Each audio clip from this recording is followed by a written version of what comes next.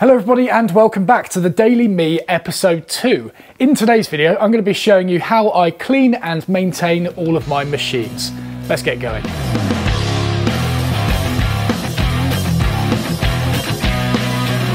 So this is a request that I've had a lot over the years, and I quite like to think that I am pretty proficient at doing this due to my employment at Axminster. My job on weekends was essentially to scrub down a lot of the machines on display, and I think I've got a pretty good system for it now. And so we're going to be going through cleaning out bandsaws of all the dust and things like that, lubricating beds and preventing rust on planers and thicknesses, clearing out all the dust under my sanders, and also sorting out the tables because they're a little bit worse for wear at the moment. I want to sort this out today as well. The pillar drill, the rise and fall of the bed always hits the extended table that I made, and so I want to cut a little notch out the back and round that off. Again, no idea why I haven't done it yet, but I'm going to do it today. The old router table's got a few spots of surface rust on it, and the old metalworking equipment has a very thin layer of dust on it at the moment, which is giving me the heebie-jeebies. And also this lathe is just pretty disgusting, so I need to sort that out as well because we're going to be using this a lot when making the marking knives later this month. And so job number 1 is going to be vacuuming out each and every one of these machines and get rid of all the dust that's piled up in there over this past project.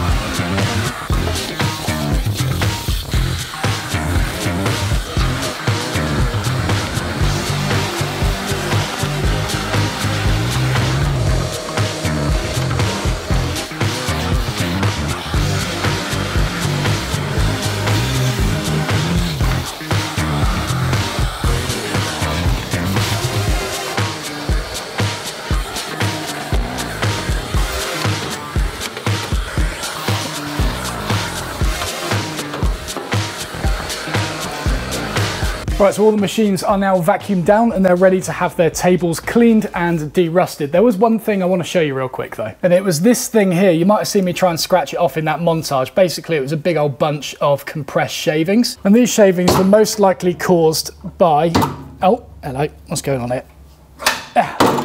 This locking action. So when that bed is pulled down into the bed, it's squished a load of shavings under it, and as a result that bed may be slightly off. And so watch out for that on your machines. This is just one example. Other ones might be in the stops that set your machine back to 0. You don't want anything compressed in there or else that won't go back to 0. Or for example in this locky thing underneath the arm on the lathe, and in many other things like depth stops and T-tracks for example. So keep an eye out for those bunched up shavings and other compressed things that shouldn't be there. Make sure to clean them off and make sure to keep an eye on them. And so next I'm going to degrease the machines with this Liberon wax and polish remover. This will remove any of the previous lubricants I've put on here, any greasy finger marks on it, and also resin left over from the timber that I previously put over the machine. This just gives you a good starting point to de-rust and lubricate afterwards. And obviously when I'm doing this, all the machines have been isolated, so there's no chance of me accidentally kneeing that on switch and getting a surprise. Yeah, there you go.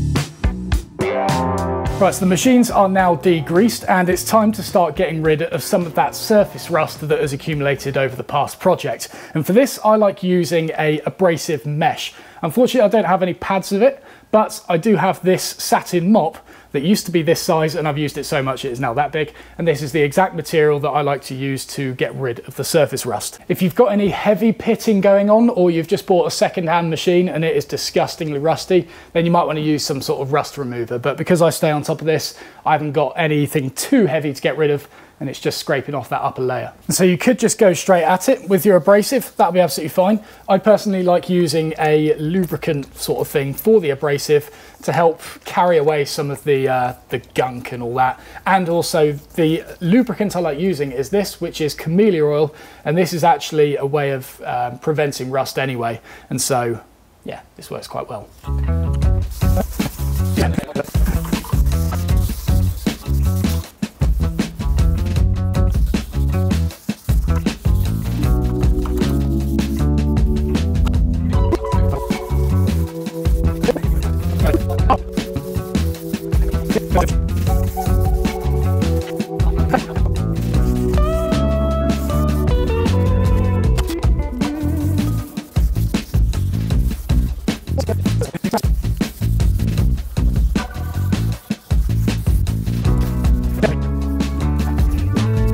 So moving on to the metal machines, I won't do too much of this abrasion on the table of these because I don't want to accidentally round off any edges that shouldn't be rounds and things like that. Because these carriages and tailstocks rely on so many of these faces and facets to keep them locked in, and so I don't want to start messing with them too much. Same again with the milling machine, like there's little patches here that I can sort out, but I'm not going to do any heavy scrubbing. You can get away with this on woodworking machines, however, because they're such wide bearing surfaces and the wood itself doesn't necessarily need to be like perfectly micron flat like you would with metal.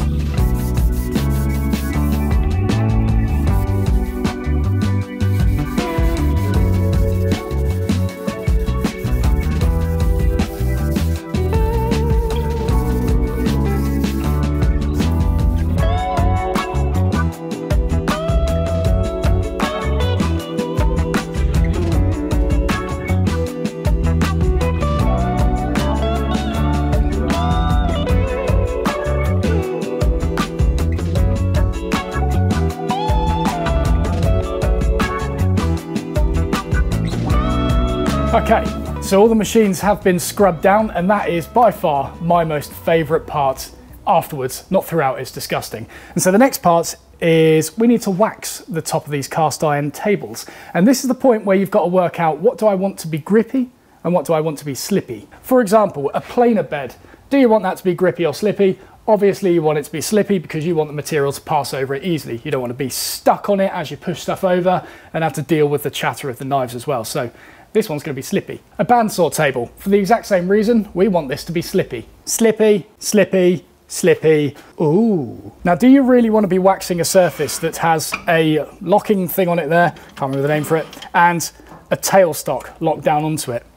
You want that to be somewhat grippy, but definitely not slippy. Same again on the old milling machine. We kind of want that to be grippy. And then of course the metal lathe bed. Now technically we want this to be slippy because most of it is done on the feed of this, but because it's a metalworking machine, it's best to grease it and oil it instead. You don't really want to be putting wax on it ideally, although you could. And while I'm down this end of the workshop, I realise I haven't addressed the miter saw yet. This thing's all aluminium, so it doesn't rust, and to be honest, I just give this a hoover down from time to time, and that's it. And so, in consumable corner somewhere, I've got some machine wax. And by the way, all the products that I'm using in this video, I'm going to list in the description below, and those will be affiliate links. So if you purchase any of them, I will get a small cut at no extra cost to you. And if you don't believe in the legitimacy of that, then there'll be a link to an affiliate disclaimer where I disclose all of my relationships with the companies I work with, and hopefully you can get some sort of faith in it. And so this machine wax is from Axminster. It's easy to apply, low friction, and silicone free, so it won't affect any of the finishes of the material that you pass over it. And this stuff, you just slap it on like you would with any normal wax on a piece of wood, and it will protect the machine, lower the friction, and just just make it nicer to use. In theory, you don't necessarily need to use this at this point to prevent any rust, because the camellia oil I put on previously to help lubricate that abrasive will protect this surface from rust. This is just being used purely for the low friction capabilities.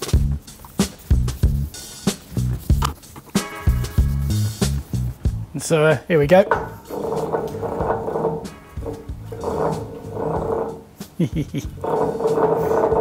And I'm quite liberal with it under here because nothing annoys me more than material getting stuck halfway through the thicknesser. So yeah, I like coating this area.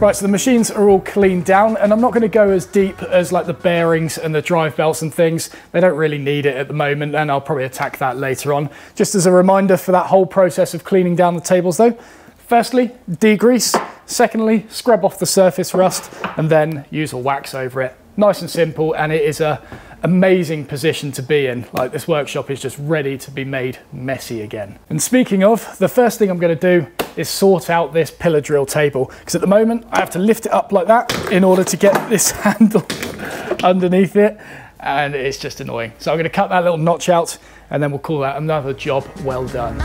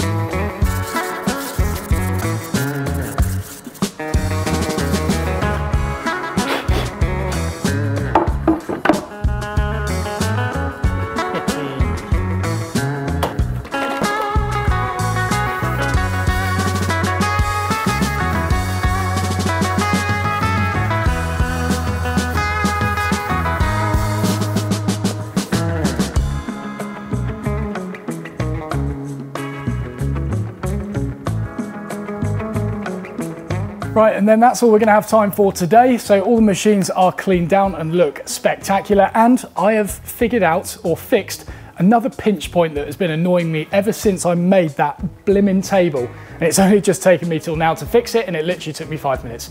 Happy days. It's been a good day today. So as always guys, thank you very much for watching. If you enjoyed the video, please do not forget to press the like button, subscribe if you haven't already, and join us tomorrow where we're going to be making the bank to start storing your Rob Me tokens in. I'll see you then.